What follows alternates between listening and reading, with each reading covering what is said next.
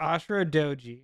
My brain's adjusting to how much I need to think about now. Think about One Piece. I need to think about One Piece too. I never stopped thinking about One Piece. From the moment I started, it's never left the old noggin. At any point, you could probably ask me a One Piece thing, and I'd be ready to shoot back something. Who is the oldest known character in all of One Piece? Who is the oldest? Yeah. Freya. Nope. Ooh, that's a good guess. Well, there was the one really old giant, the like super old giant, like I don't know if he was the chief or something, but there was a very old man giant. Yeah. That said, I don't know if we have seen him alive, so I don't know. Like, because I think that was in Big's flashback. Okay. So yes, he is confirmed still alive. I mean, presumably Joy Boy existed before him, but we don't know. Yeah, I was about to say, is Zunesha older than that guy? Oh, yeah, there we go. Zunesha, actually. Ooh, okay. I would say confirmed. And then, like, not really any kind of confirmation on stuff but Emu. Yeah. It seems like Emu's a little baby. I'm going to say Emu replaced someone and is you know what? Probably. Is the cranky younger leader. Ooh. That's my big prediction. Boom. Wow, we're predicting things today. Yeah. We don't exactly know what we're going to be predicting. None of us really came in with a really big plan. Last time we sort of had the whole we were going to rank arcs things. This time I was like, we can talk about like what's going on in the manga, but like we're all kind of in the same boat of like this arc's sort of just starting and really doesn't have a lot of stuff for us to springboard into like big specific predictions. So I think this is going to be a more free form, just kind of One Piece-y conversation. Did want to shout out Fan Letter and thought it was super good. I don't know how nitty gritty we want to get about it, but I really liked it and definitely think people should check it out. Fan Letter was great. It felt like something that they would show right before a movie. Yes, it felt like like a movie, or movie quality, like a little OVA thing. Because it looked beautiful. Like, it's funny because like when it was like, I think there was like the next time on the week before on One Piece or something, I was just kind of like, this looks like a weird little thing. I'm curious what this will be. But then like the announcement of the anime going on break afterwards, I was kind of like bummed. I was like, oh man, like, so we're gonna get like kind of a dry period and this is what we're going out on. Okay, this like whatever this is gonna be, and then it turned out to be amazing. So I was like, all right, good call. This is a great way to kind of bookend this part of the anime if we're gonna start like giving it more time. Yeah, I think so. The announcement that came out, in case anyone's unfamiliar, has been living under a metaphorical rock from manga and anime news. One Piece is going on a break from its standard story of continuing Egghead Island, and instead they're going to be doing a recut and remastered version of Fishman Island. And to kind of start that off, they did a special called Fan Letter, and Megumi Ishitani, the best director for all of One Piece, it seems, and probably just most anime people in general, was in charge of making that, at least, direction of it. And it turned out so good. And I think it was made just to, I don't know, make the transition a little bit easier for people who weren't kind of put you like in the time frame like of the Fishman Island stuff and like Return to Sabaody and stuff. Okay, so what if they just cover up to Fishman Island for this? And whenever we get up to, they might do the same thing with like, Elbaf whenever we get there. Yeah, the assumption is, and I like this idea, I'm not sure how happy other people are, because there's lots of people complaining that One Piece is going on break, even though I don't see a problem really. But the assumption is that the anime goes on break from its modern story and goes back and redoes an arc, and then it'll hop back into the main story for a little while, but then take another break and like after like a year or something, and then they'll remake another arc. So I want to know, what if they do this kind of thing when, like, if they were to recover like Punk Hazard? If we got like a fan letter episode of Punk Hazard, like. Yeah, we're gonna get a fan letter for every new arc. Yeah, we see and one of Caesar's, or maybe following one of the kids. No, I was gonna say we get a really like gritty, sad perspective of the giant kids on Punk Hazard. So when that anime part starts and you are already invested on like these kids need to get out of here. It'd be fun. Yeah, I imagine they probably like want to do like if that is the strategy. It's a story of the kids like getting abducted. Yeah. Yeah, if that is the strategy of just hopping back and forth between old and remastering, or remastering old and the new stuff, then they probably would do a special to transition it for each one. It doesn't necessarily it's not necessarily going to be the same thing every time, but yeah, it would be cool to see like just a fun little episode, just giving extra context to things before an arc starts.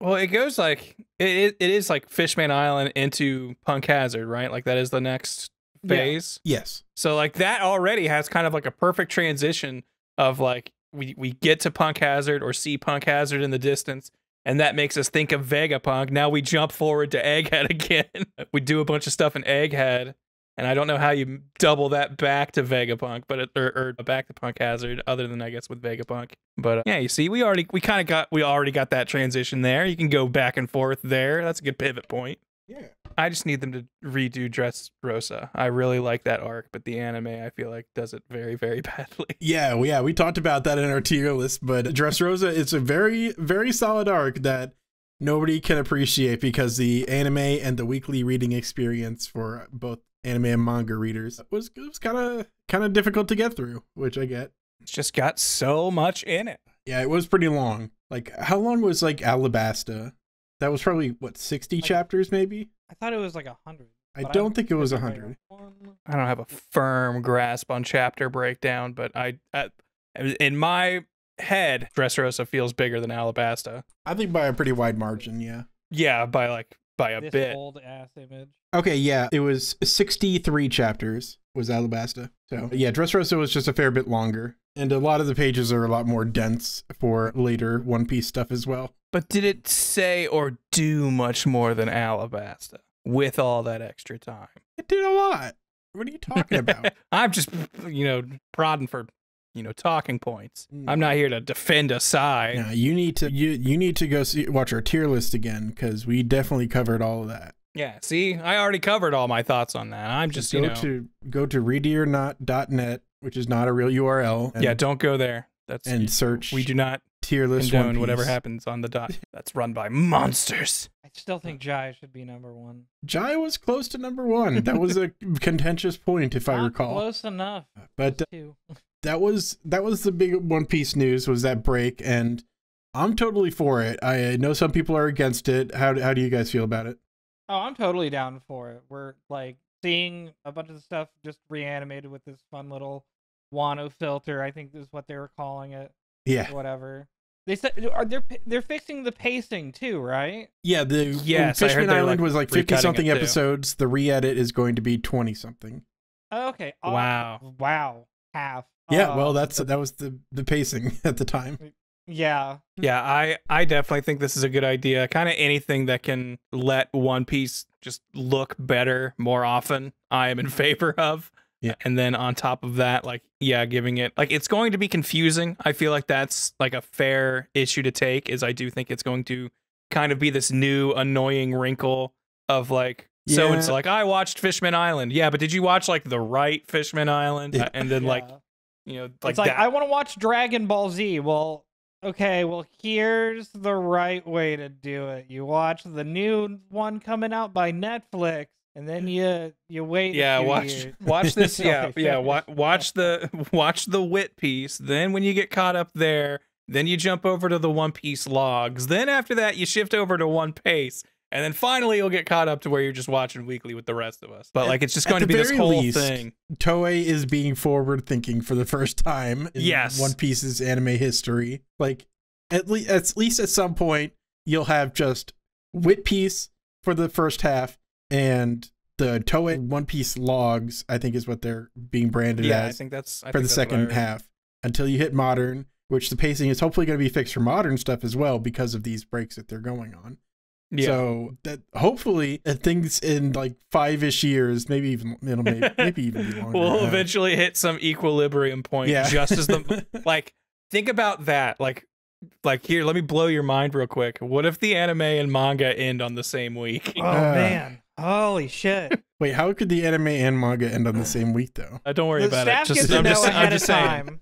Wouldn't it be crazy? Have I ever publicly talked about the story with the Toei guy? I don't know if you have. You can go ahead and tell that story. Here, Oh man, I don't know if I've told you either, Ben. How Tyler got to be heard it. real world Luffy. How you had your moment in the Sabari bar. Oh man, yeah, I was so yeah, I yelled at Rayleigh or at Sanji practically. A few years ago, they're not a company anymore. I can talk about this. I was with Funimation. I was out at LA doing like photos for their events, and I was with their press guy who like they have to entertain a bunch of the people that gets flown out. And we go to dinner place, and the head of Toei at the time, Lisa, who at the same weekend like gave you trouble, Grant, which I think is so funny because like she came up to the table at the TFS table and was like, "You guys can't sell this." And then like the same night, I'm like partying with her. Yeah, I forgot that happened. And she brings in like the director of Toriko, who's directed a few episodes of One Piece. And I just got into One Piece. Just got caught up to the manga, so like I'm deep into it. I'm really pogging off. What was happening at this point? Like what? I think this is 2018. I don't think they were to Big Mom yet. I think they had just gotten okay. Because I have like no frame of reference for like when things happened in One Piece. Like I don't know what eras are different. This is like what years correlate to what. What year did I go with you? I feel like that was like 2017, 2018, somewhere around there. Okay, I think it was like the 20th anniversary, or like the 20th anniversary was in the next year. So okay, but anyway, so but I'm just deep into it and stuff, and I'm loving talking about One Piece, and like he's kind of quiet, and but we just start talking about that, and he's real drunk, and at a point he just goes, "So I know what the One Piece is. Do you want to know?" And and I'm just like, no, I'm here for the ride, please. In retrospect, I don't believe him. I don't know if he would. Like, I'm sure there's like some insurance Toei has. In an effort to not get him in trouble, let's all just assume, everyone in chat, everyone in the comments, just assume that he was lying because he wanted to impress Tyler, who is who's a very domineering figure. Yeah, I'm betting he would like if you had said tell me, he would have just been like, I'm just kidding. Like I think he just didn't play into his bluff. Yeah. I don't remember his response, but I wish it was something like, okay, that's what I wanted to hear. That's the now I will tell you. I wasn't gonna tell you, but now that you've told me you don't want to know, I will give you the secret. Yeah, now that you open this so whenever you can also want. be cursed. Now that you prize the adventure over the treasure, I can now train you. Here's the treasure. In the ways of hockey. Yeah, and then you unlocked a real world devil fruit. There you go. You can no longer swim, but you do have superpowers. Yeah, and then he ran out of cigarettes, and then I ran a mile to go to the closest gas station and ran back with him. Like, here you go, dude. Man. But yes, all that to say, I'm very pro anime break. Definitely. Yes, absolutely. The thing is, I don't really watch the anime. I only keep up with the manga, and it's like I'm very impressed with all the animation that has been coming out that I see, but I just don't have like the patience for it. I just keep seeing it, and I keep being like, all right, let's keep it moving, and I just cannot like suspend my disbelief of this pacing for whatever reason. Maybe just because I complained about it so much to so many friends. It's gotten too deep to your core. I don't feel like I will watch it on a weekly basis, but for me, it is like now that I'm caught up, it is much less like I'm super focused on it and more just like, it's just like this weekly ritual. I'm just going to throw One Piece on. I'm going to look at it when I know interesting stuff's happening, but for the most part, just kind of check in, check out type stuff. Yeah. And then like, maybe go a week or two without it and then catch up or something. But yeah, it's like, especially just once I started reading the manga, like watching week to week felt like this, like, what am I crazy? Like, unless it's going to be a big moment. Yeah. It has kind of been like that. Like, I won't go like, oh, it's Saturday, I better go check out the One Piece anime. But Egghead is probably my favorite arc. Like, oh yeah, like from what I've seen of it, it's just animated splendidly, like throughout. It seems like even with the lower points, I'm assuming it's done just fine. Yeah, I feel like it has basically looked great across the board, and then I feel like they've definitely like, and it's one of those things where I feel like it's crazy, like knowing just how big One Piece is, that I feel like it has not gotten this treatment longer, like in the long scheme. Yeah, that was what's But so it's- frustrating about it. But it's just like they Wano, it was really just now I feel like insane. know when to go. Like, hey, you know what? This fight, like just for like a specific example, like I feel like Luffy versus Lucci on Egghead was like not that big in the manga. Like it was like, you know, maybe like a chapter, like at most. And I feel like it was just like not a huge thing. But then the anime just goes like insane with animating it. And like it Yeah. just goes like just bonkers. And it's just like that is the show and series deserves that. It deserves to have these moments like elevated, even if they're like smaller in the grand scheme moments. Just because it's the biggest freaking thing in the world. Just throw the money at it. Just do Yeah. it. Yeah, that's Like, No one's I'm gonna happy so complain. insane about it before Wano, and I even like I have a tendency as an editor, I have a tendency to want to make cuts to things, and I did this for Dragon Ball Z with the Kai stuff as well. I just made like a marathon video for myself because I could just easily paste everything in and know how to cut everything, just make it flow smoother without those ad break things, without any credits or next time ons or whatever. And so I just made it whole like marathon videos. And so I started making a One Piece Kai like cut, and I shared it with some people and it got some traction, but it was never as big as One Piece, obviously, but it was for the dub, which is what distinguished it. And the cool thing about that is Funimation's releases for their DVDs were mixed in 5.1 surround sound, and the sound effects and music were on the left and right speakers, whereas the voices came out of the center speaker. So what I could do is I could fully take out the background music, and actually the sound effects were also with the voices. So I could just fully cut out the background music and put it in at my own pace. Exactly. So if you like whenever cut you recut scenes, it's not jarring whenever the song. Yeah, the music doesn't have to cut out with every cut I made. And so Nice. I did a lot of work with that. I edited up to the end of Eni's lobby, which is an insane amount of stuff to edit. Yeah, holy shit. That's quite a bit, man. Yeah, some of it wasn't good quality, but that was just a lot of fun to do, and I'm glad I can just like go back and watch my cut hopefully without too much embarrassment someday, and just be like, I can watch this at a decent pace. That's nice. You have the definitive early One Piece cut. For the dub, which a lot of people don't like, but I'm fine with it. Look, you'll just send that into Crunchyroll anonymously.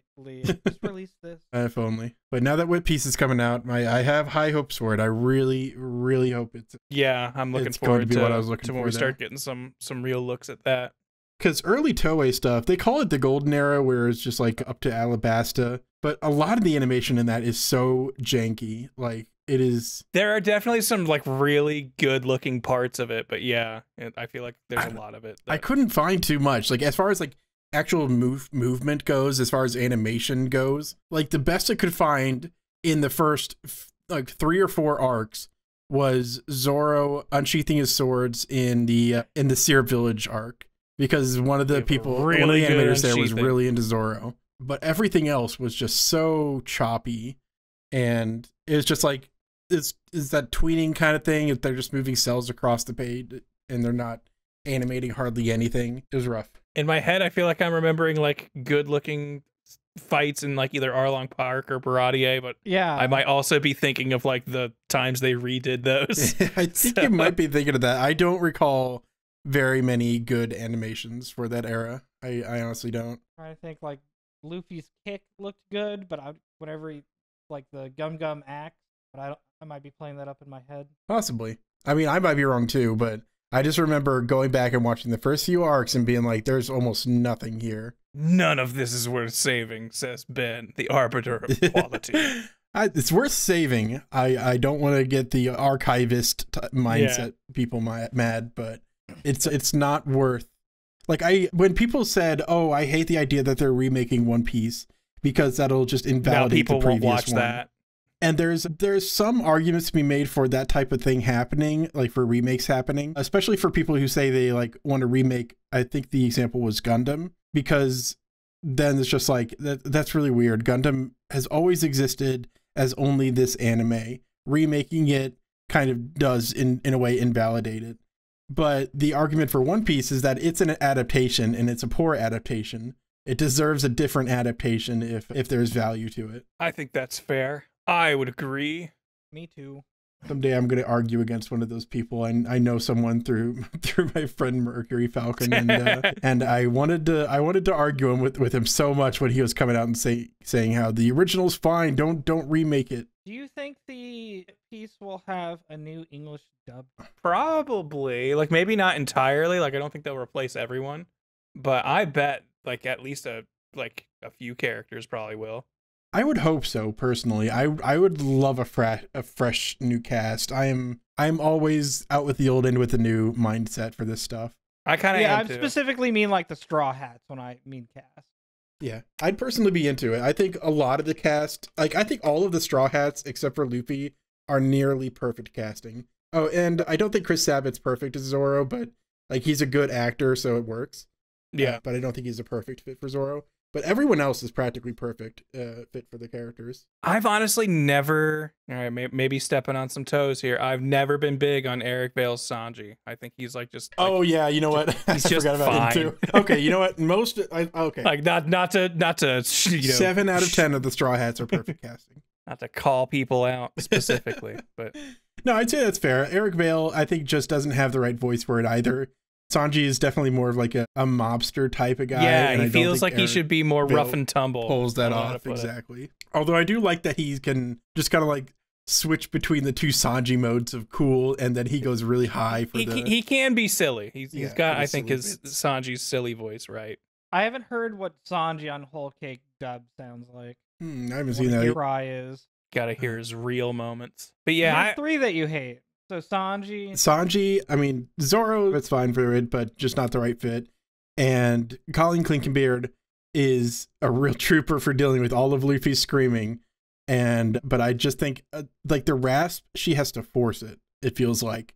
And I'm blanking on the name of the original VA for Luffy. What's her name? The Seiyu. One? No, the Japanese voice actor. Man, why am I blanking on? I absolutely know it. That's not Mayumi Tanaka. Mayumi Tanaka, thank you. Jesus, I feel ashamed for that. Yes. But Mayumi Tanaka has a natural rasp to her voice that makes Luffy sound like that. And Colleen Clinkenbeard just has to force it to make it sound like that. And that just kind of just detracts a little bit from the acting of it and can sound a bit grating. So it's an unfortunate circumstance that her voice just doesn't match it. So, but dealing with like Luffy screaming for all those episodes though, like that's still a hell of a job either way. That's still a very hard thing to pull off. So it's no less respect for that. But yeah, I'm kind of in agreement where like I just like the idea of like this is a new interpretation. We should take that opportunity to try new things and take things in a different direction in regards to like just characters' voices and stuff. And also something that like I don't really think about too actively when I'm watching it, but like I'm ready for some new sound effects. I don't want to hear Dragon Ball Z. Oh, that's one of the things anymore. That they specifically pointed out because they knew people hated it. But they said when they're re-editing for the Fishman Island, they're going to be putting in new sound effects. Oh, really? I hadn't heard that. That's awesome. Yeah, they mentioned that. I was just thinking this specifically for Whip Piece. Hell yeah. I wonder if they're going to try to have those line up at all. I don't know. I wonder if they're just trying to keep them separate. Because it feels like Whip Piece someday will catch up with the pre-time all the way through pre-time skip. But I'd like Whip Piece to go all the way through so we have one cohesive release. Yeah, that's that's really kind of the dream. Is it would be nice to have one definitive animated version of One Piece at some point. Yeah. And before I forget, people were talking about like how they didn't want new voice actors for the Japanese cast of One Piece if it was being remade, which I entirely disagree with, mostly just on the principle that all of the actors in One Piece are aging quite a lot at this point. Yeah, didn't Frankie's voice actor have to take a break for a minute too? Yeah. I noticed it, especially when I was watching some of the Egghead stuff. It sounds like he's got something in the back of his throat because it's just like his throat can't keep up with acting anymore, unfortunately. It sounds like, at least, I don't know. He has the most raspy voice that I've ever heard, so I would not be shocked if that character forever is killed. Yeah, it's just got to be rough. And Mayumi Tanaka is like 80 or something now, or 70s. She still does a spectacular job, but One Piece is really long. Yeah, like they're even with this new cut down, it's still going to be really long, and it's okay to be like, hey, you know what? We'll find a new voice that can do this consistently for its whole run. Hey, Like, you know that thing that you've been doing for almost 30 years? Hey, you want to do it again? Yeah, you want to start for 20 over? more as we remake it. Yeah, But do this when you're triple digits in age. I think it's perfectly fine. And Mayumi Tanaka even like made like a press release saying like, hey, if I can't do Luffy, please accept a new actor, because it feels like they're preparing for that kind of backlash and ahead of time. But like she's great. Like it is no, not a criticism to her to just go, hey, let's let another person do this really long standing job. Just for your sake, really. Yeah, it's I don't know, but especially because it's a theme of One Piece in particular. Not to, I don't necessarily like using the story as justification for mindset, but even One Piece as a narrative is like always focus on the new blood coming in. Don't hold growth and passing of the torch. Reason. Yeah. The only reason I don't think they do that is, or they would also just have to replace them in the current One Piece, is just because like they take those voice actors to every like big event and have them like with the cosplayers come out on stage or whatever. That's true. But I still think like with Toei still running for however long and they're running concurrently, I think that's why they're running concurrently and not like waiting for the Toei anime to end and then start One Piece, is so that they can just keep things rolling with the old cast as long as possible. Yeah, I could see that. But yeah, I would hope that they can keep, stuff consistent through, like if One Piece basically, I would hope that if they change actors it is from the jump, but can also just understand wanting to keep people happy and at the same time similarly invested. I honestly would really dislike that. I think it would honestly just be a straight up bad choice. And also people are saying you got to keep the OST the same. I love the OST. No. Like I love that soundtrack, but don't do that. I love a few tracks of the soundtrack. I think some of them are amazing and a lot of them are okay. The composer is really good, but they're very cheaply done, which I don't appreciate. So yeah, I'd love a whole new OST. There's a lot of people saying, well, they better keep in, was it G8? Oh, they better this keep anime in only arc better be there. Or like the Walk to Arlong Park, which was technically anime only. Like people love that one so much. Their new anime only thing. Give them. Yeah, it's like you don't. Toei's anime still exists. It will always still exist. Watch that again if you love it so much. Yeah, I feel like it's something that I've just kind of always been where it's I hate the mindset of like the fan mindset of like, let's see them do the thing they've already done again. Like, and like, I mean, I know we're literally talking about a remake of One Piece, but like to like this specific degree, I guess, this idea of like, no, like where at that point it feels like it defeats the purpose of doing it again, of making a new version of it, because you're so beholden to the old one. And it's just like this is the point. The idea is to diverge. It is to like split off from this. I feel like that's why Brotherhood was successful with Full Metal. Oh yeah, I mean that was because the adaptation had to skew off from the manga so much, and then they're like, okay, let's make an adaptation that's faithful to the manga. And same mindset here. This is why I'm okay with a One Piece remake, is because the first adaptation was not very faithful to the manga in a lot of different ways that I did not like. I'm also curious, like, because this now also has so much like manga hindsight behind it, like any kind of stuff that like might not, totally make sense, or things that were sort of like retconned a little bit. I'm curious if they'll play with stuff like that. Like, I can't think of anything specific right now. My but first I know thought there's is been that like, that Shanks and Buggy were on Roger's crew, and it shows a flashback to them, and the crew hardly believes that if devil fruit exists, which is a very weird circumstance. Oh yeah, what about trees that spawn them and they float around in the ocean and wash up on the shore or whatever? What? Wasn't that a thing? Like they come off of a devil tree? I mean, in the prototype Romance Dawn, there was that's how the gum fruit came to be. Is that okay? I thought there was like a theory at the beginning that whenever in the first chapter, it's like they're said to come off this thing. Yeah, I think that might have been just from the prototype or from a weird translation. I think Viz might have mentioned a tree at some point, even though that wasn't in the original text. I studied that a lot. I was gonna make a whole, and I still might make a whole hour-long video. I scripted it out about all of the Romance Dawn prototypes and then the actual chapter and all the details behind it. And I looked up different translations of everything. So that might have been the case where Viz just mentioned a tree and they shouldn't have. On that, do you think Viz will ever go back and fix anything? I don't think they will at this point, which is really unfortunate. Because, yeah, One Piece was pretty bad for a good chunk there. The earliest stuff, they really wanted to lean into the Yarhar pirate stuff. Mm-hmm. The later pre-time skip stuff, they outsourced to a bunch of companies to translate it quickly because they wanted to catch up more with the Japanese releases of the manga. And only until like approximately the time skip did Stephen Paul come on, and he's a good translator who's, you know, every translator has some issues with some chapters, but he's very solid and worthy of working on One Piece. So until that point where Stephen Paul comes on, the One Piece translation is extremely hit or miss for the entire Viz manga. Yeah, I haven't like gone back and read like old One Piece. Like I really haven't read anything back before I started having to read because I had caught up with the anime. So like basically any manga pre-Wano, I really don't know the translation quality or like where different like splits are, but yeah, because I know me and because I know I will eventually be like, I'm just gonna read all of One Piece now.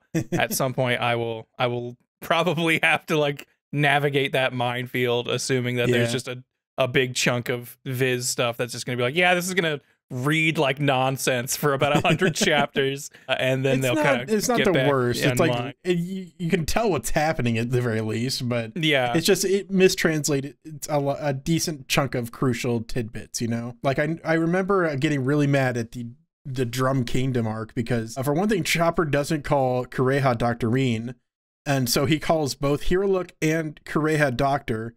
And you can't tell which one he's talking about at some points. Oh, and they also like thought about that. Yeah, and later they did change it. Like Stephen Paul translates it as Dr. Reen.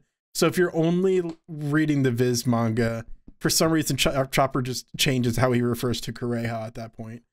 It's a bit of a mess there. They also call him Zolo. We can't forget that.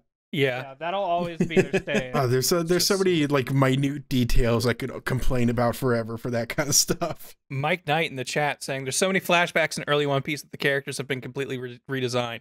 This gives me an idea for Whip Piece stuff.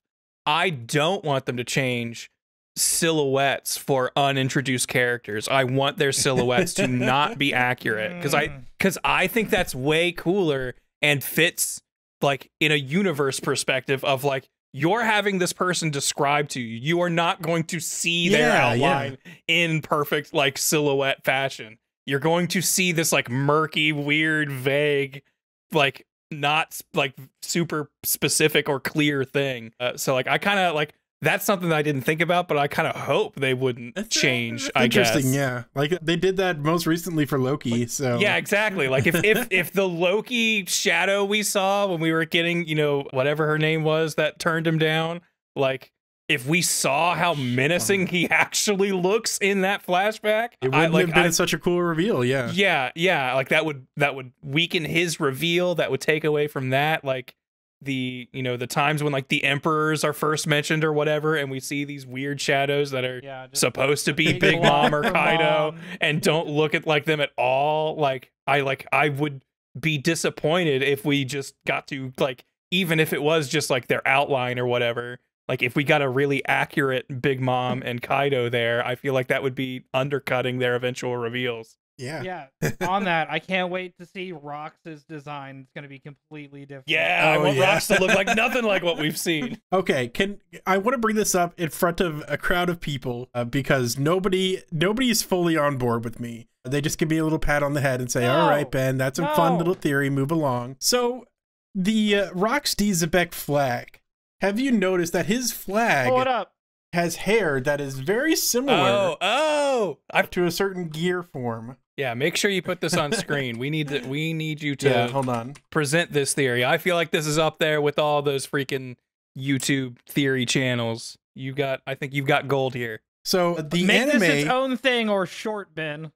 Yeah, edit, isolate this part later. So the anime made it look more like horns. So a lot of people, like, first of all, just don't even give this any thought in the first place because It kind of just looks like a skull with horns on it. So, but then I saw in the manga with one of the slightly more recent chapters, maybe like a year ago, they showed a flashback, I think, for God Valley, and they showed his flag more clearly, and it looked more like this. And so what I'm seeing here seems pretty clearly to be a flamey hair on the head with swirls in it. It's very evocative, you might say. It's how could it not be anything other than the Gear 5 hair? I just can't see anything else happening for that. What if it's the darkness? I mean, it could be. It's the darkness. I cannot see it as anything else. Everyone has to agree eye with of me. sperm, Ben? What, oh, is that What significance is that? Is that a scar? Maybe it's a scar under his eye, just like Luffy has. Just like Luffy. Now, see, I do kind of think that we're eventually going to get like a Rocks reveal, and Rocks will not be that bad of a guy. I'm betting it'll be like just his legend was built up so much more, and he gathered all of these powerful people around him, but he himself was like kind of just a dude who just happened to be at the nexus point of all of these super powered psychos. I mean, I can definitely see that happening, because that is a good twist, because so far the only thing it feels like everyone's sure of is that he was a Blackbeard type. So it would be but that was never confirmed in any way. So I feel like basically every time we've gotten the government or the public's opinion on a pirate, they haven't been right. Like maybe sometimes with the super villainous ones, but even half the time they don't think they're as bad as they think like Luffy is. Yeah. So it's like a thing where it's like, I think that's going to be the final nail, will be like this legendary bad dude was kind of just okay. He was just surrounded by a really strong crew. Yeah, but Roger and Garp ended up going toe to toe with him. I wonder what that's about. That's just an embellished story. They really fought Kaido and Big Mom. Yeah, Rocks wasn't even there. And before Rocks is like the freaking Usopp of his crew. That'd be great. Like he called himself the captain, but everyone kind of followed their own orders. That'd be so good. No, he's the Buggy. He just fell upward. Yeah. Actually, yeah. I also Buggy is the true heir to Zebek. Yeah, I also could see something like that. I think that would be great. We solved it. That's good. So everyone in the chat, everyone in the comments, please agree with me right now and spread the word. Totally Buggy's hair right there. That is totally Buggy's hair. Yeah, he actually looks like a jester. That's a jester skull. He's a big clown because he has clown makeup on his face. Because Rocks came from the Big Nose clan. And he was the last of his race. Buggy D Clown, his son. Dun, dun, dun. Speaking of Buggy and weird theories that I came up with, at some point we were talking as a group about like what the different seraphims would have for powers, and I remembered that I wanted Crocodile's Crocodile to have Buggy's Chop Fruit. I feel like that would be the perfect combination. Just seeing him react to that is a good yeah, it's like, more than anything, I want Crocodile to see that and be upset about Crocodile not wanting to associate with Buggy in that way would be a great reaction there. I also think that Buggy's power could be like have limitless potential in how cool it could be.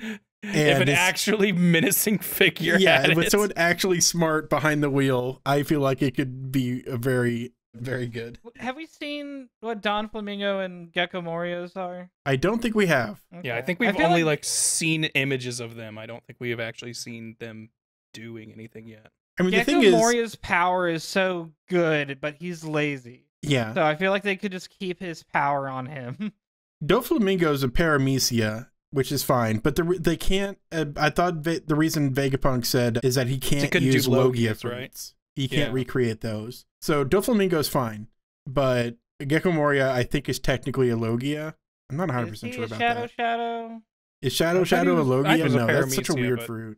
In my head, my assumption is paramecia, but I guess I don't really know. I'll look that up real quick. And you guys, I would defer to on anything. So if you're not sure, then backs away from my original thesis. Kage no Mi. It is a paramecia. Okay. So yeah, they don't need different devil fruits at that point. It's only the Logias that really need a different devil fruit power, and people like Mihawk who don't have a power in the first place. All right. Why not? So if Crocodile's secret isn't he's Luffy's mom, what is the secret that... I don't know. I still think it's almost definitive that he was a woman at some point. Like, I feel like that's it works. Like the mom thing is fun. It's fun meme stuff. But, That's an extra layer on top, but you do think crocodile theory crafting, all right?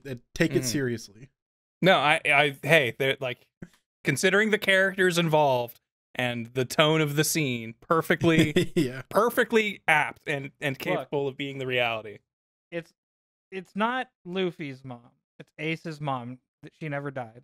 Oh shit. Oh, of course. That makes a lot of sense. Porcusty crocodile. Wow. Yeah, well, I guess that solves it. Like I tried to think of like what else at Roger's execution, do we? I think we do.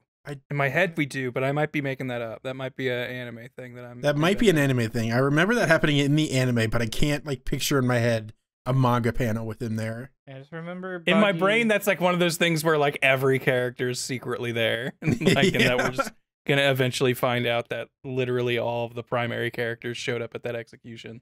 Yeah. Wait, Go Blocker, is that a real theory that crocodiles will win? That's absolutely the theory, because in Impel Down, when Ivankov, with the hormone fruit, the ability to change genders of anyone, is about to release Crocodile from his cell, he says, "Oh, don't worry about Crocodile. I know what his secret is. And so if he wants me to keep his secret, then he's gonna stay in line." So that's, and also just that they had met long before. It just seems like what I wonder what else it feels could be. like there's connective tissue there that it could definitely work out that way. Like I can't think of anything else. Like Crocodile's past, I did think about it, and I do like that Crocodile was like through context clues and all this stuff, like the cover stories of the Baroque works. Crocodile clearly did set out to be like a king of the pirates, and he got in a fight with Whitebeard and lost so horribly that the only recourse he had was to build up a ton of military might so he could take him on again, and that's how he ended up trying to get the Pluton from Alabasta. So I do like that he's this tragic kind of figure where it's just like he had his dream shattered and he always wanted to be a king of the pirates type, and he just never could. But I can't think of anything else. Sea owned him too hard. Pretty much, yeah. And that's what he's saying, a lot of stuff about that in his fight with Luffy. It's just like, I know how tough these waters are. You're not good enough. You can't even beat me. He got initial funding for the Baroque works from the Kamabaka Kingdom. Yeah, I wondered if it might be like something from the Revolutionary Army, but I can't think of what that would have to do with anything. Okay, Crocodile has the big scar across his face. Maybe he like got, like his brain swapped to a different body. Maybe Crocodile's really old. Ooh. Maybe we've got kind of a Kenjaku kind of thing. Just looking at Crocodile, trying to come up with theories of what could the secret be if it's not a gender swap reveal. It is a gender swap thing, but it's not Luffy's mom or anybody's mom. It's Zebek's daughter. There you go. Okay. I would also be cool with that. If this is a who got injured at God Valley. The Zebek princess. We gotta get her back to God Valley. I can't wait for this. What about, so I don't feel like I've really talked to you guys about it. What do you think about Garling now being one of the 5 elders? How does that sit with you? That step up that the moon's big? Yeah, that seat could be replaced. 1, that a seat could be replaced, and 2, that like he's the guy who does it. It honestly is a perfect move, because after Egghead, all of the elders are kind of like old hat now, we can deal with them. Even if we can't beat them, we can deal with them. We kind of gauge their power, and it's one of those things where it's like, I feel like if push came to shove, our boys could win. Look, I think that Oda has a character design ready to be revealed whenever they fully submit the evidence that Planet X is out there, and then he's going to introduce another old man and maybe kill Garland, and this old man's going to take his place. Oh, okay, yeah. But I like that he's an intimidating figure, it seems, to even the rest of the elders. He seems extra ruthless, which the elders always seemed like old men. Like, it just like very passive. Like the whole impression that we always got was, I never even knew if they were going to be fighters before Egghead. Like, yeah. I genuinely thought there's a good chance they could just been straight up bureaucrats and nothing else. But Garland is it Garling or Garland? I don't remember now. I think Garland, but I think so. Garland. All right, but he's genuinely just intimidating from the start. Oh, it's Garling. It is Garling. Okay. Well, okay. Garling. Because it's Figureland Garling. That's getting messed up. Yes. And the fact that he wants to like shake things up and all this stuff now. I don't know. It's genuinely just a lot more intimidating than any elder could be at this point. So all right. So I guess this kind of makes me like think we have all the elders. They have like their weird shadow formy things that they've done, or like their big monster forms. The suspicion has always kind of been like, is this like connected to Emu? Is this a power that Emu is giving them? Is this not a devil fruit thing, since it's not introduced that way when we see them like that? So does this now mean Garling has some cool magic monster form? Do you think it's going to be he's taken the same spider form? Is he going to get his own? I'm assuming he's going to get his own zany thing, because it would be really boring if he got got just the same thing. But just the rule of not repeating anything it would be in play. It's just I think like they're all based off of like yokai or whatever, right? Like ghosts. Something like that. I think. A lot of them are, or some of them are, but Sandworm is kind of just like a connections? weird exception to that. So we don't know what kind of creatures could Well, be there. are they connected to their planets at all? Like, is the Sandworm guy Mars? I can't remember No, their connections and their names right now. I think Sandworm's Jupiter. Yeah, I think so. So I don't I was think trying there's a to think, major would connection he there. be a giant rabbit thing It's the moon. because of the rabbit on the moon? I don't No, think he's rabbits becomes are a intimidating enough. Otherwise, I would have thought that. Like, that's a good thought. We could have fun with it. He becomes a big block of cheese. There you go. I also like that Garling is. We always see him as his crescent moon hair, and then when he sits down as one of the five elders now, his hair is in the shape of a star because we see him from exactly straight on for the first time. Yeah, I forgot about that. Which is very fun. Kind of a fun dual silhouette. Yeah. I also love his first appearance. He did not look this broad chested. He got thicker. Yeah, with his promotion. he had that cape on, and it was holding a lot of it back. And he comes out like, "Hey, I'm shaped like Garp. Yep. I'm always down for it. I'm always down for these giant barrel-chested One Piece designs." So I know when Film Red came out, that was when kind of like the announcement of like it's Figureland Shanks or whatever. That's never been said in the manga, right? So is that no? There's never officially been a connection between Shanks and Garling yet. That's like highly the most, speculated. big... It seems like there's no way it couldn't be, but yeah. Well, other than like Shiki, that's like the biggest manga connection thing that they've tried to do with movies. Yeah, I think so. Technically, because they did the whole chapter 0 for Shiki, and then he was also in a recent chapter. Yeah. Shiki is kind of just like Shiki and Ut are in a weird place because they're technically canon, but everything in the movie is not canon. So it's just like they just exist as people who never did anything in the canon timeline. Their movies just let them be more interesting than they got to be in the reality, basically. Yeah. And the reveal of Shanks's family name is presumably the first just point where it gave a movie gave canon information about the comic, about the manga. Like it's one of those Potentially things came from where God Valley or whatever, they found him in a chest. Yeah, which we do that is in the manga, right? Like that we do know that happened. I can't remember. I think there was a special comic or special manga chapter promo that Oda did that showed Shanks in as a baby. Because it's one of those things where I'm curious, where since that information hasn't been in the manga at all, I wonder if it will ever be relevant. Like, because everyone kind of just assumes that Garling and Shanks are like this, they're related in some way, shape, or form because of the shared name. But like, if they never meet in the manga or whatever, if they never interact, or if that is never directly stated, it's one of those things where like, people jumping to the Queen is Frankie's dad thing, where it's like, well, will it even matter if like these characters can be in the same room and it's never addressed? Like, so it's one of those things where I'm just curious, since it hasn't been mentioned at all yet, and that seems like, I think it seems because like it Garling hasn't is been doing mentioned something. Is the reason why I think it's going to have some significance. Maybe not too much, because I don't think Oda's ever really thought like a family determines someone's character in any particular way, which is, I think a good way to handle it. But yeah, it's just like all family connections are always just kind of superficial. The only exception seeming to be Luffy, but even then, like, he doesn't know his dad. He doesn't like follow in Garp's footsteps at all. Garp didn't train him in any way. what did Luffy really get from his family connections, you know? So Garp left him in like the wilderness or whatever. He kind of, you know, Piccolo style trained him. Technically, if you want to call that real training. Being neglectful is its own form of training. I would call it. Yeah, pretty much. Still think that Don's like the best mom in the series. Still not related to him. Yeah, proving the point. Pretty good. So yeah, I don't think like the biological connection matters too much, but I think there's some circumstance of Shanks's like birth and being found by Roger's crew that's going to be significant in some way.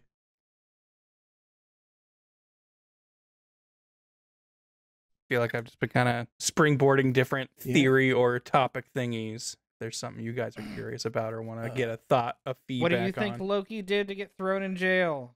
Ooh. They already said it, didn't they? He devil fruit. Yeah, I thought. Why? To get well, I don't know what the legendary devil fruit is. That's up for speculation. Yeah. Why? I did hear. Is his dad Odin? No, his dad is someone else. I don't remember what the name is. But the legendary devil fruit. One of the chieftains that we saw in Big Mom's flashback, right? Those are like the old big. I feel like those are the old pirate. I mean, I don't know how the tribe works. There was the giant pirates versus just the giant tribe. Yeah. Yeah, I'm not sure. There was one theory that was put out there that was fun, that the legendary devil fruit that Loki got was supposed to be the Nika fruit, but was actually just a standard gum fruit without the Nika powers. Oh, that'd be awesome. Which would be very funny. Which is why he's calling himself. Giant. Which is why he's calling himself the Sun God, because he thinks he has the Nika fruit. But then when he awakens it and he's able to turn everything else rubbery, it basically does make the world cartoony. And he's like, "See, look, I can do it." Basically the same. It's just my hair is not white. Also, it's like the idea that they have giant sea prisms. Yeah, those are huge chains. What if his devil fruit is like? He has like a literal like the sun fruit. Like I don't know how you would exactly word it or call it, but it is just like, no, I ate the sun fruit. I'm literally the embodiment of the sun. I am like, maybe not Nika, but I am just the sun. Get ready to deal with that. That's also like yeah, it makes sense. It's kind of a weird crossover of the flame fruit, but I wouldn't be against it. Does the tree get knocked over?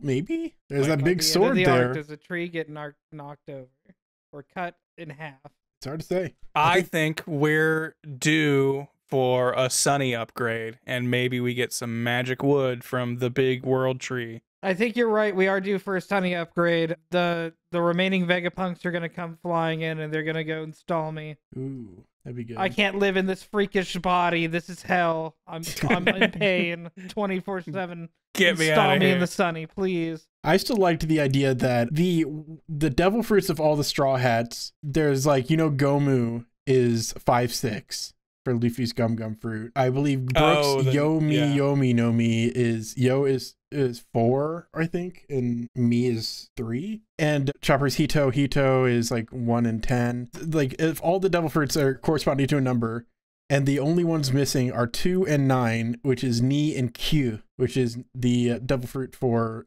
Bartholomew Kuma. Oh. So there was like a weird theory that just came about just because of this number thing. And it would be really funny if, like, when Kuma died, like, officially on the boat, somehow the boat got his fruit. Was my fun theory about how that could be included. I don't know how the boat could. I don't know if that counts as swimming, floating does, but yeah, we now need to put water wings on the Sunny. But I thought that would be a fun way to incorporate it, because I knew I personally don't think there's ever going to be another new Straw Hat after Jinbei. I don't want there to be a new Straw. I don't want there to be one either. So I think that would be just a cool way to incorporate that fun little number thing to it. I'm trying to think of how I would feel about. Yeah, I kind of agree about like no new Straw Hats, like no new core straw hats. But I feel like we're going to get a thing where like Vivi, Momonosuke, Carrot, like a bunch of characters are like our honorary Straw Hats doing things and under the Straw Hat banner. Of course, like Vivi is part of the Straw Hats. She can join anytime. Is the thing, isn't it? Yeah, I think it gets into semantics to go beyond like describing it that way. They're all allies of the Straw Hats at the very least, and so they can call themselves Straw Hats. But I mean, as far as like people who are in the crew, like always going on the adventures together and all this stuff, like on the ship and everything. I feel like there's just never going to be anyone who's going to be officially added. Will not grow. Yeah. Yeah, I believe I am in agreement with that. Yeah. Yamato is too big for the ship. We can't have that much power. Yeah. Yamato just makes us too strong. At that point, what could stop him? Nothing. Straw Hats to be invincible. We gotta have some people who can fight on different fronts. Because inevitably, especially if freaking Pluton's there, like Wano is gonna become a war zone again. So we need someone like tough who's gonna stand up to that. So we're gonna have Yamato and the scabbards for that. True. Do you think he's gonna figure out how to do the same thing as Kaido and make Onigashima fly, and they're gonna come in for the big war? Ooh. I don't know if he like how long ago was that in the world? It feels like it was probably only a week. Like I like the idea of Momo training up a bit and being more formidable, but I feel like at least a couple months would need to pass in order for that to be feasible. Also, other thing, who do you think stole the sword from Yamato? Oh yeah, for the cover story. The cover story. Stories. I feel like in my head that's going like, especially just with how I feel like it's kind of been a thing where it's like there's been like the kidnappings or whatever happening in the background, but it doesn't seem like anyone's actively doing anything about it. I feel like it's going to be a thing where it's going to resolve as like, oh, it was nothing. These characters ran off and they used this sword as a decoration to celebrate Yamato as Odin or something. Like it's going to be some like kind of played as a joke is my bet. I don't know if it's going to be I don't know if that'll necessarily be the case. I'm wondering if it'll be more like my first thought was like the Kurozumi clan. I wonder if like, oh, maybe there's like someone there. Okay.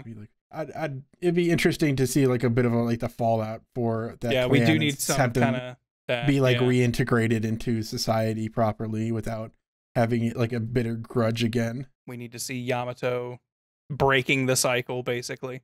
Yeah, that's what I'd personally like to see out of it. I'd like that. That'd be good. Yeah, and Tama's a Kurozumi, so that would be interesting to bring that up. I think I forgot that Tama was a Kurozumi. It was a very subtle detail that was brought up in an SBS. Oh. But it was a very interesting answer that Oda gave too. It's just like, yeah, Tama is a Kurozumi, and imagine like if people found that out, how they treat her. Really think about the significance of that and how you treat people based on their family name. It's just like a very serious kind of answer for Oda. It's just like, oh, wow. Do you feel like I saw a running fun theory of who is it that would be Judge, Queen, and Caesar create like basically a new Mads to do stuff now that Didn't they already do gone, that? Basically. Did they? Okay, did they already do that? I can't remember. That was the previous cover story. It was the birth of Neo Mads. Okay, yeah. Judge and Caesar have already gotten together. Is Queen going to get thrown in the mix? Be part of that? I could see that happen. I don't know if Queen is straight up killed, but because Queen got taken by Green Bull or whatever. Yeah, but then he got scared away. So I don't know exactly where that led to any of his captives or how that exactly went. Maybe they went to prison. Goal was to kill them, so it's hard to say. He may have just straight up murdered them, but we know how Oda can't kill people unless it's Pedro, in which case he will make everyone seem like Pedro's sacrifice was the biggest thing to ever happen. Well, here's the thing. He seems more okay with was the second biggest thing to ever happen. He seems more okay with killing people off screen, like that happened with Izo and one of the scabbards. I don't remember which one. So, and Queen may have died off screen in that case. I don't know. Damn, off screen, and we're gonna off screen the last Lunarian like that. There is. He's probably not the last. There's probably going to be some significance. There's some new ones out there now. Yeah, the Seraphims are out there now, so it's fine. Are you saying they're not people? They don't have names. Rand, what's not your real. picket sign say? The celestial dragons did nothing wrong. Oh, yeah, Absalom died off screen as well. Yeah, well, everybody hated him. Yeah, everyone clapped when that happened. You made me forget his name for like 2 minutes. Ashura Doji. There we go. Yeah, okay. That's the other scabbard. Man, on the topic of Absalom, Dr. Hogback, he coming back anytime soon, you think? Will he have a big role to play? He's going to save the day. In our last arc? He's going to save Gecko Moria. I am curious, because Gecko Moria is presumably still alive, right? Like, that, like captured by Blackbeard. Was captured by Blackbeard, but then there was the whole, was it Kobe that was like, hey, you, like, that Perona was like, you got to rescue us? I think so. Kobe, I think she found him and was like, hey, you have to help me get Gecko Moria out. Where is he? And I don't think yeah, that and really, then we like saw never where got that followed went. up on that. So Yeah. like that's Yeah. still a dangling thread there. Meaning Gecko Moria maybe saw freaking what was it? Honesty Punch or whatever. Honesty Kobe's- Impact, yeah. Yeah, Kobe's That's big what hit I need was. that dude Shadow. Just curious what role he could play in the thing stick. He feels like a character that even in his own arc didn't really get to shine. So Perona's working with Mihawk, so maybe at her suggestion, okay, Moria will work for Mihawk and be part of the Cross Guild. Cross Guild. All right. I mean, Yeah. Cross Guild Apparently in an seems to be old where all Cross the Guild previous poster- warlords are Yeah, coming it's- together, right? Yeah, is Cross Guild just gonna? It's like I've also seen people comparing Cross Guild as a Rocks Pirates equivalent. Oh, like, yeah. modern era. Apparently, And again, reinforcing the buggy being Rocks of just like it was just some dweeb who had all the powerful people near him. But you know, I love me some rhyming history. and then Kobe and Luffy have to team up to take him down. Yeah, to take down Buggy at God Valley. Yeah, that'd be great. In a Davy back fight. Boom, there we go. We bring it all together. All the pieces. Yeah, apparently Perona was on a beta Cross Guild poster. Ooh. I don't know where that like came from, if that was like an SBS or like a bonus thing, but yeah, there's like a sketch of that. Like, she fits up a 4th slot. I wonder if I can find that real quick. I'm seeing a That's Twitter cool. post, which is done by just an artist. I wonder, and it looks like it's pretty similar to the One Piece style, so I wonder if people got confused from that. I'm I don't trying to check see if there's sources at anything all, else, so- though. I just nod and go, damn, that's true. I'm not seeing anything personal. Hashtag facts. I'm trying to think like, I mean, it's one of those things where it's just like there's so many moving pieces that anything can kind of do anything. Like Yeah. I was like, what's Cross Guild's even like big involvement gonna be? But it's like they're probably not gonna be involved in anything with like that BAF stuff, but we're probably gonna have like a, you know, Reverie check-in type moment where it's gonna be like, and then a bunch of stuff happened off of the island we're currently focused on, and now everyone's in a totally different place than they were. So all of your previous thoughts really aren't going to amount to much because all of this stuff happened on screen that you had no idea of. I But- think in general, like the idea of Cross Guild coming together is just kind of a perfect way to bring all of these disparate pieces into the final fight for a good reason. Yeah, Because just, like, especially give with them some reason Mihawk, for there was relevance. he had no motivation to stand in the way of the One Piece until Cross Guild happened, and so it seems like Cross Guild's just kind of the way to drag in these characters with a good motivation to be in the final fight. Yeah, I love the exciting nature of all of these pirate crews being like, let's gun it for the One Piece. That's like the original premise of the story, and it's so exciting to finally see that again. It is cool that characters suddenly care about the One Piece again, our titular treasure. It had to take a backseat for a little while because there's big wars going on and stuff. So I guess it makes sense. Like, okay, so I guess that's like a kind of a thing I've been sort of curious on. So do we think like the world government conflict, like, are we going to deal with that before we get to the One Piece, or is that like all at the same time kind of thing? Well, what will Luffy's motivation to deal with it be, is my question. I mean, Luffy very much dislikes the government, and the only reason he hasn't like tried to take down the whole system is because there hasn't been an active reason for him to, you know. But he's like, they're so controlling of everyone in the world, and he hates that kind of thing. So it makes sense that he'd want to take them down. He just needs the face to protect in order to do that, you know. Exactly. Like, is it gonna be that someone he knows is now Like I feel like a slave up in Marijois, or they have attacked, like, because they're what if it's this, like, they've started suffocating their resources and everything, the Revolutionary Army. Yeah. So what if they try to take over like the East Blue, just for, like, and they just go, hey, material this acquisition. area has resources, we're gonna just take it. I mean, for me, my immediate thought is like we know Emu wants Vivi for something, so I'm assuming eventually he will get his mitts on her, and it will be a rescue Vivi. Will be like our big charge the government move.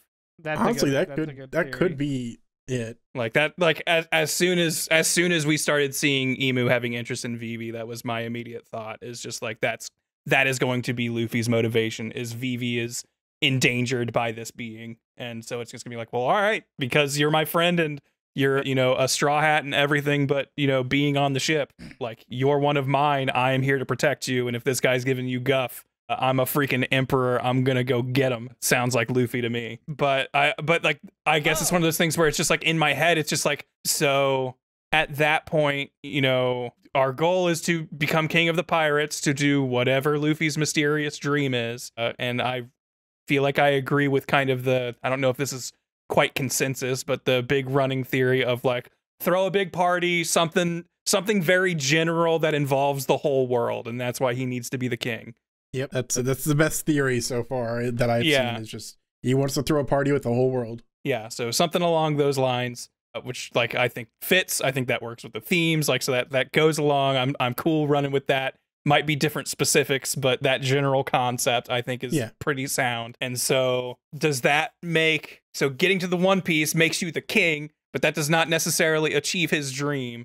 So does that push the toppling of the emperor of the world, basically? Does that become post, we've got the treasure, I've become king of the pirates, now it's time to set everybody free so we can have this party? I think I always describe it this way. Oda accomplishes like a dozen things with the final punch, and I think that's how I hope it's going to happen with this as well.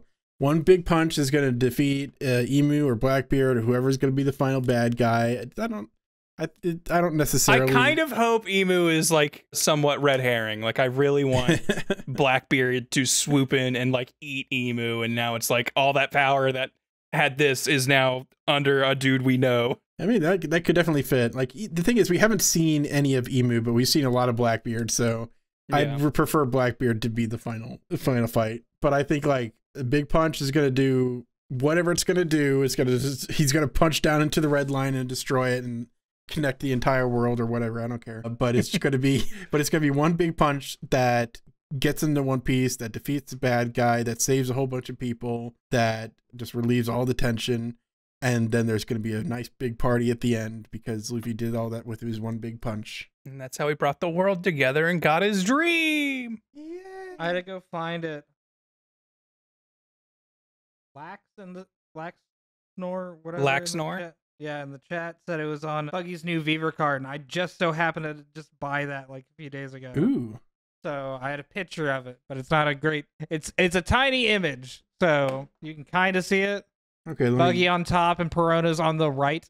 Let me grab that. So, behold. Oh yeah, okay, I can see it here. Just let me put in a big old red circle there for anyone who doesn't see. Yeah, that looks like Perona. Yeah. So yeah, that definitely makes sense then. The idea that Perona gets Gecko Moria and suggests, hey, for our safety and everything, let's join up with Mihawk because he took care of me. And they might be married, according to some theorists. Shanks went to a wedding and Perona lived together for over 2 years. But yeah, I do like the idea of them canonically joining. went to a wedding? Yeah, Shanks went to a wedding. When? It was in a cover story. I don't remember that. It wasn't like... I refuse to believe Mihawk is committed to the blade. He would never commit to marriage. You know, he's committed to evasion and tax evasion, so he, like, I could believe it. A marriage of convenience.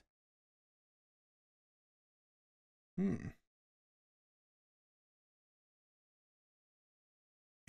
Well, I guess as another talking point, I wonder if we're going to start winding down here soon. My voice is starting to give out a bit, honestly. I wouldn't mind doing a shorter one because I just bought a new bed and I still kind of want to run to the store and grab some sheets. Sure. He wants to All test it. Well, the last topic I wanted to bring up was for the recent chapters. What do you guys think of the whole situation with the tiny town before reaching Elbaf? That they have kind of a detention center, or that, what was his name, Road? Yeah, yes. Road in the scans, Rodo in the official. Okay. Has his own little playground where he takes people and pretends to be the sun god there. Yeah. I think it's silly. It's one of those things where it's like, I'm guessing, like, I keep having to, like, reframe this because it's like, I feel like I feel like I mentioned this before. I go through this weird cycle with arcs in One Piece where at the beginning of it, when Oda's like setting up all of the pieces that will eventually come together to make everything make sense, I always have like this, like, it's like I don't trust him when an arc starts because I'll just be like, what is this? This doesn't seem like it's got anything to do with what matters. Why are you showing me this? And then like later on it will be like but we only got out of here because those dudes we introduced 10 chapters ago did their thing that we said they were gonna do or something. So like in my brain, I feel like this little diorama town is going to have to matter in some big way eventually, but it's just I can't concoct the reason for that yet, because it really did like I kind of like I feel like I'm excited for Elbath. We've been waiting for this for like practically the whole series, it feels like. But like I feel like these first couple chapters have not like won me over in a weird way. Like where I just kind of feel like I'm just like, so this is how we're starting the arc, the island we've heard about for decades now. This weird like kind of run-in with a fake version of it for a minute, and a dude who like seemed like he was gonna be big and bad and scary, but we kind of just got away and dismissed him in a chapter. All right, okay, sure. But like now we've met Loki and that has me pumped. But like the little diorama town just felt very weird. It felt like this like unnecessary leg, and like I guess it's to split up the Straw Hats. Like to me that's like maybe the best utility for that interaction is that now we've kind of got the squad separated. Yeah, I think oh god, sorry, who's talking? Me, I'll go first. Go Do for you it. think Loki has a voice of like whatever? Is that what Luffy was hearing? The voice of all things. Oh, Yes. I hadn't thought about that. Or is he just like whining and Luffy just has particularly good hearing? Yeah, did Luffy say like, "Oh, I hear something"? I don't remember. I'm gonna Yeah, do you scroll guys through the hear chapter that? real quick. He's like there's a pounding or something. I can't remember what he says. Hold on. Yeah, pull it I heard up. something. I heard something back in the block country too. A roar. It's got to be coming from down there. That's what he says. A roar. A roar. At least in the scans. Mythical Zoan confirmed. He has the Fenrir fruit. I know that's a running theory. Yeah, Which I'd say Free in Ragnarok. in general, the tiny town I think was almost solely just to one have a bit shock of an entrance because everyone knows a lot about Elbath at this point. Everyone's preparing a lot about Elbath at this point. He wanted to make sure there was some interesting way to introduce it that wasn't expected. Everyone knew it was going to be a big giant island with a big old tree in the middle. He wanted to just let's try the best as best we can to subvert that, which I can understand. And also it's the scale thing because you've got them riding a big cat that's bigger than that they can fit all of them, and they hop out of this tiny hole in the giant castle, which is bigger than any castle you could conceivably imagine. And then you see the bridge going up a tree that's taller than you can conceivably imagine. And then only after they've been crossing that bridge and you see how big the bridge is compared to the cat, compared to the people, do you see the final shot of the island with the castle being the tiniest little speck at the very bottom. That was definitely all meant to make sure the scale came across as sufficiently huge. really inform how big this island is. Yeah, and I think so. It's just like it accomplishes so much. It separates the Straw Hats and makes sure that the original crew who would recognize Vivi's sign isn't there. So okay, yeah. So we didn't really touch on this at all, but yeah, I think that's definitely another big part of it is like we had to get the people who would recognize the X off the boat. So when the news came, they couldn't go, "Hey, that's that thing. This is a signal to us." Yeah, and it also appropriately makes the scale. I didn't even piece that together. That's so good. Holy shit. Yeah. Oh yeah, it's great. That Vivi's doing that. Fuck.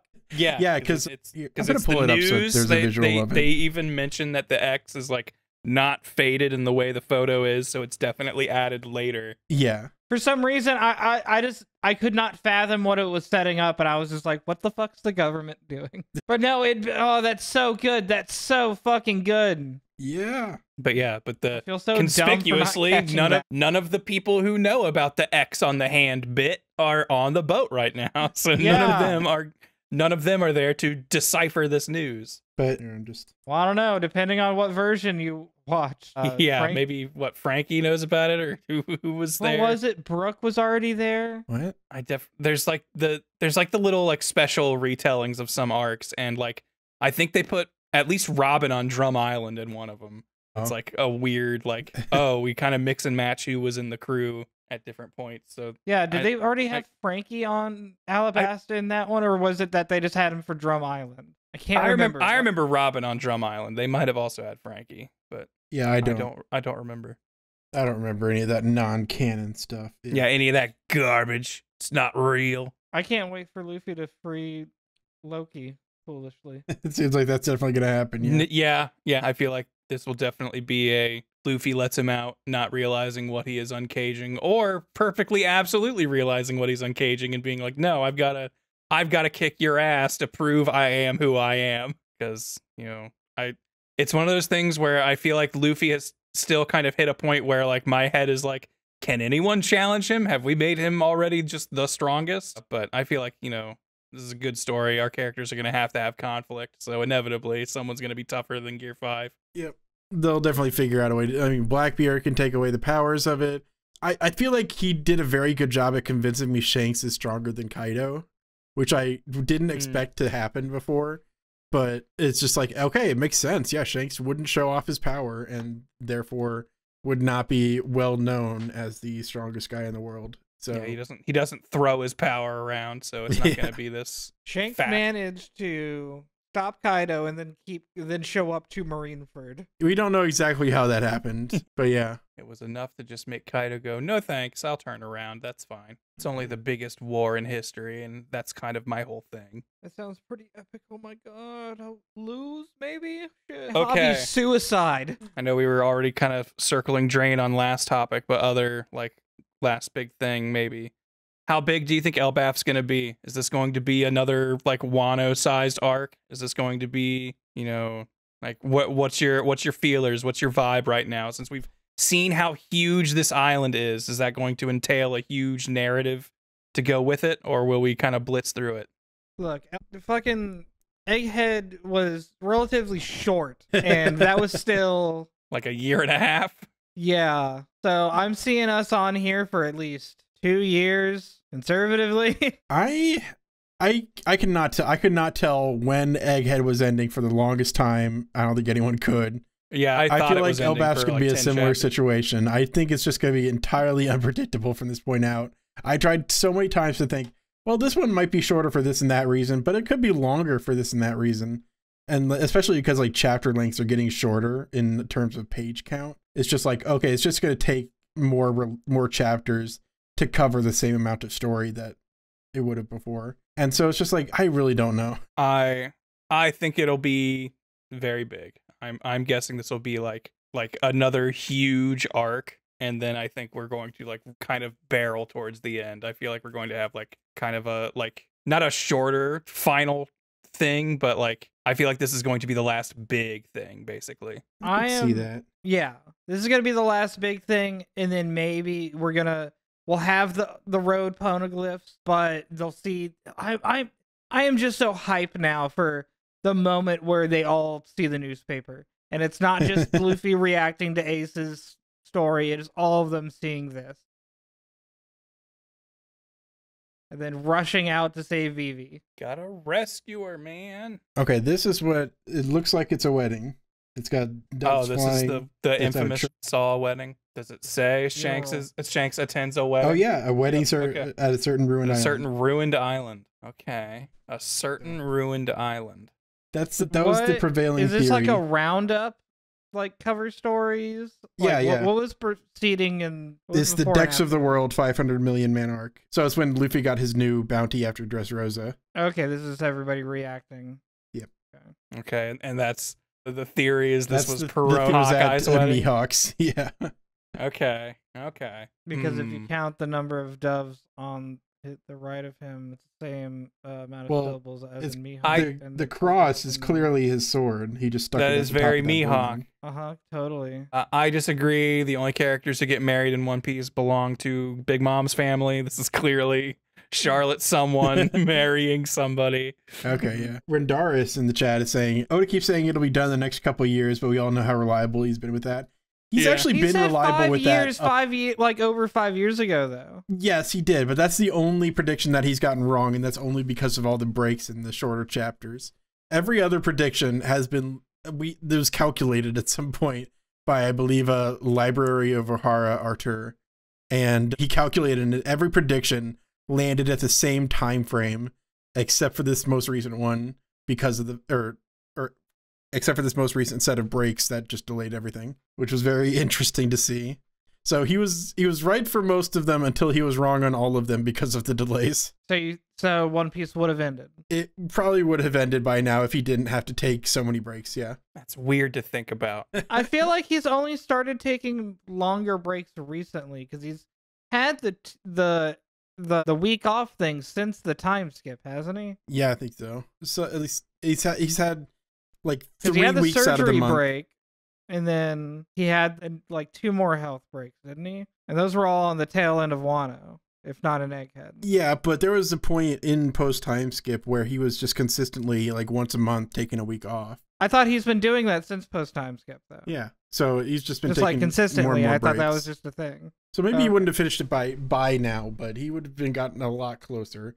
Because like all the chapters that we have gotten so far have also been, keep in mind, like 4 or 5 pages shorter than typical, which adds up quite a lot. So we've only gotten like of the past 100 chapters, we've only gotten say like 70 chapters worth of content, you could say. In my head, I still feel like we're just going to have a big Elbaf tale. And then after that, we'll have like kind of that's going to, I think, kind of immediately put us in our like final positions, basically. I think so. I guess I keep forgetting there's like the whole Lodestar and Laugh Tale. I don't think Lodestar I don't is think Lodestar necessary. is going to be a thing. Like you don't think it's going to be like a Saba Odi-esque, like we're going to stop off there for at least a while? I think that was maybe No, have I some- think so. I think that's either like I think that's the rush to Vivi. I think that's just going to be Vivi or the War Arc, because that's where like who was it? Was it Lodestar where Roger and Whitebeard met up? The reason I don't think Lodestar will be a thing is because at Zoe, where we learned about the road poneglyphs, they said Lodestar is where you learn that the road poneglyphs are what's needed to find Laugh Tale. So it's like we got the info. So now early. that we already know what the road poneglyphs are, there's no need to go to Lodestar Island. Gotcha. Okay.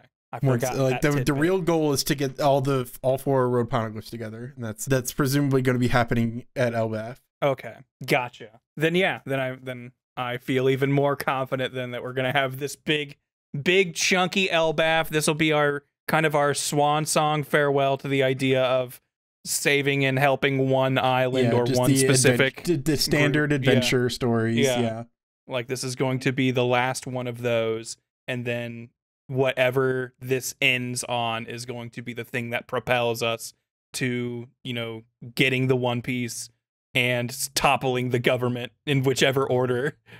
like somewhere same in time, there. simultaneous. Yeah. Same time, all with one big punch, probably.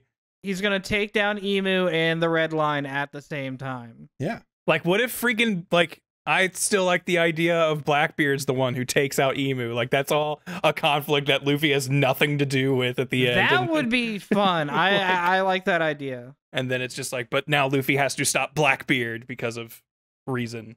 And it's just like, he's already dealt with this other big obstacle that we thought we were setting up. Like, it's funny to think about, but like, what if, we've seen the elders or whatever, and everyone's been like, all right, here's the Straw Hat matchups for all of the big government players. But it's like, no, the Blackbeard pirates come in and they all get the matchups, and then we've got to deal with the fallout of that or some shit. Yeah, I have no idea what to expect for the final fight.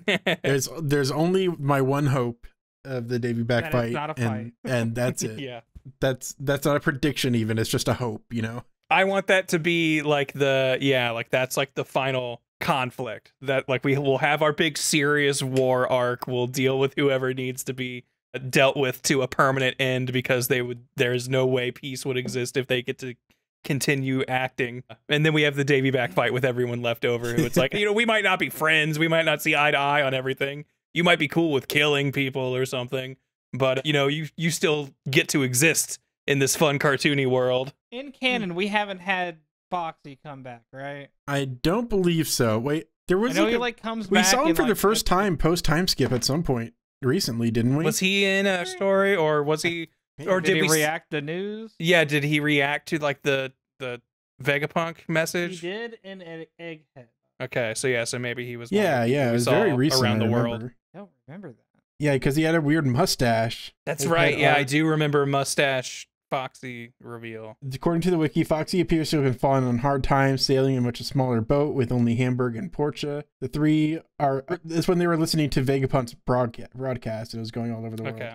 Well, did you see them hyping that up? Apparently, like, there's a website you can go to find all the news. I don't want to talk about it and be wrong. Do you think Foxy just kept losing Davy back fights, and that's why his crew is nothing now?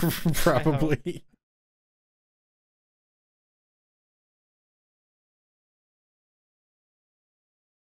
See, we need Foxy to get into Cross Guild. He could bring that whole operation together. Oh, he totally fit into Cross Guild. Foxy and Buggy are two characters who can never meet, because then what would One Piece do after that? How do you top it? It's like the meme of the two forklifts lifting each other up to fly. They would just infinitely amass infinite power. lift on that.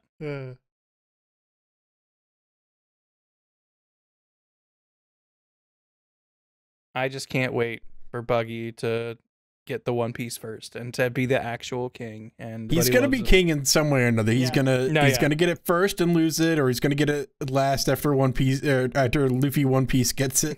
Yeah, he gets it after it's not valuable anymore. Yeah, I totally, it's easy to imagine a situation where Luffy's like, oh yeah, Buggy, you can have the One Piece. I'm done with it. I don't need it anymore. Yeah, the photographer's gonna show up at the perfect time to get that. Snap the pic of Buggy holding whatever the One Piece is, and just be like, Buggy gets the One Piece. Yeah. I cannot find it, but I thought there was a thing going around that was like, hey, here's a site that Toei put up that you could watch these episodes of One Piece, and it's like set up as Vegapunk's message or whatever. Oh. But then you go there and it's like, the Marines do not want you to see this. Oh, okay, so it's like fake blocked, like yeah, like in I cannot reality. find where I was seeing that though. I thought I bookmarked it. That's a cool idea. Yeah. Assuming it's real. Not to be a but let's wrap this up. I can tell that Mama Dog needs to go out with diarrhea. All right. We've talked plenty about One Piece. All of our opinions are correct, but in case you want to agree with us more, make sure to comment. And all Yeah, that you can stuff. only comment if you agree. Please, no disparaging comments. Also, just like anything you've got thoughts on or things that you think people are overlooking. Like I'm always curious to hear what people like.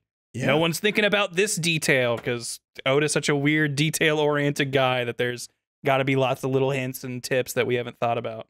Are we setting up, like, we still haven't done anything with Weevil getting captured? Yeah, who the heck is, like, yeah. And him being, like, potentially a fucked up clone of Whitebeard or whatever? Yeah, we have no idea. He very well could be. But yeah, let us know just if you what a clone looks like, or a son of a clone looks like. We had no clue, dude. I love talking One Piece, so tweet at me or something if you have any One Piece questions or thoughts or interesting things. I can't get enough of it. I'm glad we got to talk for 2 weeks in a row about this stuff. We finally got rid of Kieran so we could talk about One Piece. What's another? We can have our own little cute One Piece corner every now and then. Yeah. It's okay. I would like another, like, thinking about it for the one, like, fan letter. What's another, like, event in the world that you'd like to see another perspective from?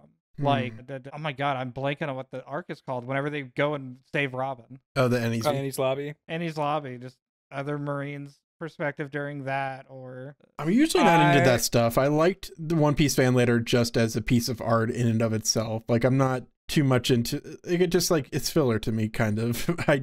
It's fine, but I'm not gonna watch it typically. So I probably wouldn't have a good answer to that, honestly. maybe a perspective of just like seeing Luffy as the bad guy. Maybe some ordinary citizens always get the bad news of Luffy and just assume he's this terrible monster. I mean, this is something that I feel like we shouldn't have, because I feel like this is something we're going to go into more later. But I want, like, the revolutionaries following Luffy. Like, I want to see them, like, hearing about what he's doing and being like, holy crap, this is our time to act. Look what this look what this nutcase did. Two-parter. I want that, and then the other side is one of the people in Buggy's a big top crew. A big Buggy fan, and he's just trying to follow and get a signature. Yeah, I want to see the big Buggy fan would also be good. Okay. Well, we know what the next specials are going to be. We've already pinned them. We got them ready for you. Toei, get at us. All right. We're leaving now. We're stopping the video. Good times. Zone.